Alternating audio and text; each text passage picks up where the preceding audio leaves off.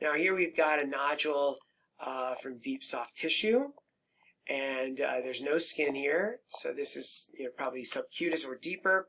And you can see even from this power, we've got these unusual, irregular kind of lakes or islands, I don't know what you want to call them, of bright pink material, and it's surrounded by a cellular aggregate kind of making a rim around these islands, okay?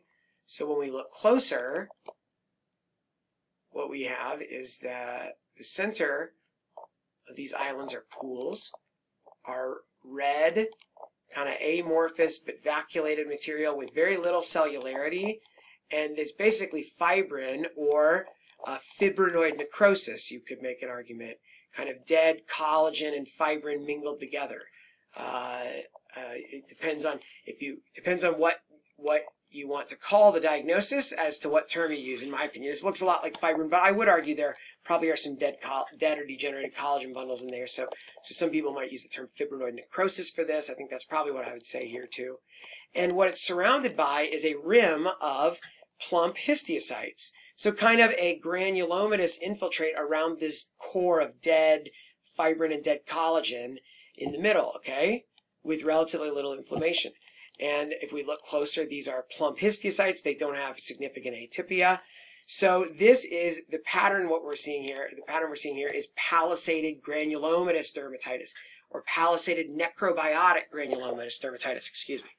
So palisaded necrobiotic granulomas, which means these big pools of degenerated material surrounded by a dense layer of palisading, kind of layered histiocytes, is a pattern that we see in a couple of different things. We can see it in rheumatoid nodule and deep granuloma annulare, okay? So the classic teaching is that rheumatoid nodule is a red granuloma. It has bright red, more fibrin-rich deposits in the center of the palisaded necrobiotic granulomas. And deep GA, deep granuloma annulare, tends to have mucin or myxoid material, so it's more blue and looks like a blue granuloma.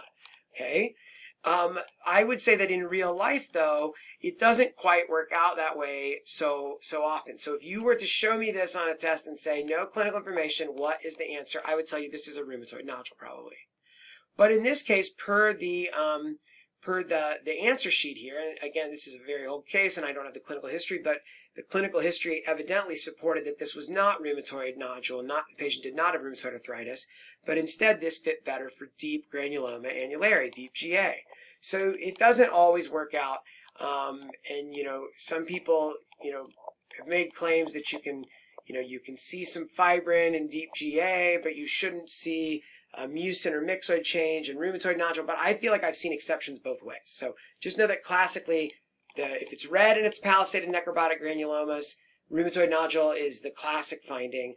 But if it's blue mucin, or if it's got dermal changes that look good for regular granuloma annulare, then it would be more likely deep GA.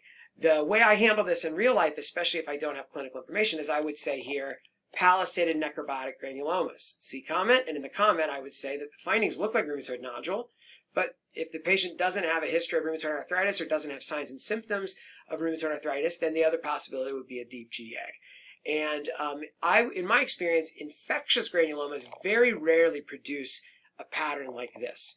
But I have seen one rare case that ended up being an AFB infection, and that had a look very similar to rheumatoid nodule. It's been so long I don't remember exactly, but I remember thinking it was going to be rheumatoid nodule. So I don't always think that it's required to do infectious bug stains on every case of deep GA or rheumatoid nodule that you see. In fact, a lot of times I'll say a comment to the effect of I wouldn't favor an infectious process, but if there's clinical concern, they could biopsy for cultures. But if you want, you can do infectious stains on these. I feel like you could have different views from different people, but it is quite time consuming to search for infectious organisms in a big specimen like this. And so you have to kind of think about feasibility and the caseload that you have to take care of to make sure you get all your patients taken care of in a timely fashion, and also what your pretest probability of infection is depending on the scenario. So that's my thoughts on that, and you can think about that and decide what you want to do. I would also say a couple other things is that rheumatoid nodules in patients with rheumatoid arthritis, you'll often see lymphocytes and plasma cells around them. That can be a helpful clue. And also they often have some scattered neutrophils, and nuclear debris is often present in rheumatoid nodule.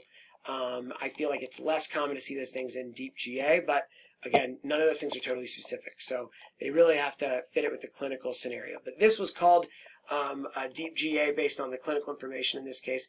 But I would say that honestly, you could put this in a picture in a book and say it's a rheumatoid nodule, and it looks perfect for that. The important, one important thing before we go on to the next case to point out is that, rheumatoid nodules often arise over joints, elbow particularly, or the joints of the hand. In patients with rheumatoid arthritis, not all patients get them. Who have rheumatoid arthritis, they're often soft. They're clinically often recognized as rheumatoid nodule. Deep GA tends to be more common in younger patients, particularly kids, and may present as one or more subcutaneous nodules, often on the lower leg of a child. But kids can get rheumatoid arthritis also, so it's important to keep in mind that even though if it's a kid, that rheumatoid arthritis could still be in the differential. It just depends on the situation. But the last thing I wanted to say is that the one bad thing that you want to always keep in your differential for a palisaded necrobiotic granuloma is epithelioid sarcoma, because it can produce a similar pattern that resembles closely, sometimes from low power, closely resembles rheumatoid nodule or deep GA.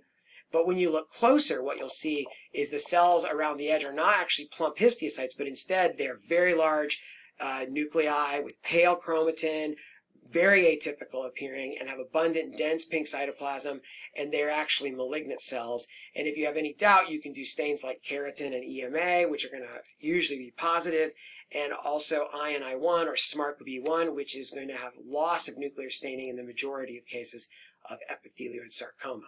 So it's important to remember that, because it can also present as a nonspecific nodule on the distal extremity of a young adult, just like a deep GA or rheumatoid nodule could. So important to always keep that in mind in your differential, and look around at these cells and make sure they don't look malignant. And if you have any doubt, you can do immunostains to sort that out. I have many videos about epithelioid sarcoma.